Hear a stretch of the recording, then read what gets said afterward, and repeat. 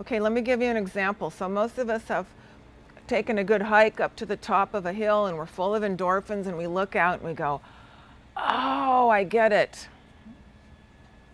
Everything just seems perfect in this moment. We may have taken a psychedelic drug. We may have been dancing a lot and got our endorphins up, maybe during sex, maybe during drumming, sometimes in meditation. There's a lot of, the world has developed a lot of activities that can bring you this state. Even breathing a lot, like holotropic breathing, can bring you into these states where for a moment you glimpse, oh, everything's perfect. And then we go back, the mind starts chattering. The monkey mind, like they call it in Buddhism, the mind starts chattering, going, that's really too hot in here. It's really too cold. I can't stand this person I'm talking to, whatever the mind is chattering. In the Tantric worldview, it's like, wow, look at all these delicious people. So look around at these delicious people here. Go ahead. Notice that after people introduce themselves, they look more attractive to you than when you first walked in. So when I used to try to date, I would walk in here and I'd go, there's nobody here. Swipe, swipe, swipe, swipe, swipe. And after I started incorporating tantric principles, I started seeing what was right with people. So we're going to practice some of these exercises today because I can talk to you about it, but unless you can actually experience it, it's just going to be something you learn about and it won't actually change you.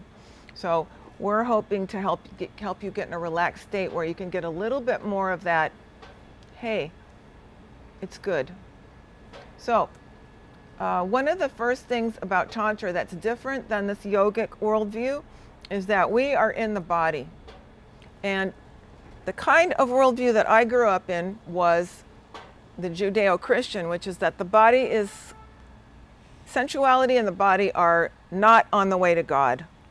The body should be, you think of those, you've heard of those monks in the Middle Ages that used to flagellate themselves and that was supposed to get them more spiritual.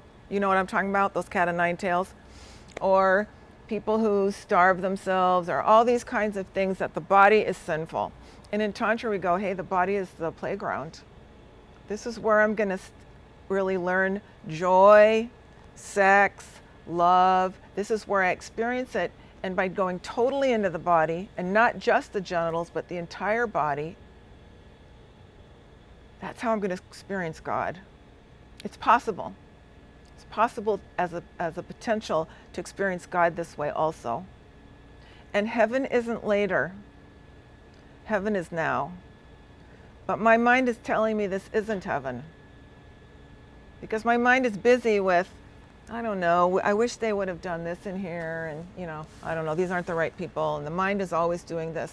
So in all meditation we practice tuning out the mind, trying to be quiet, because the mind let run amok will just drive us crazy.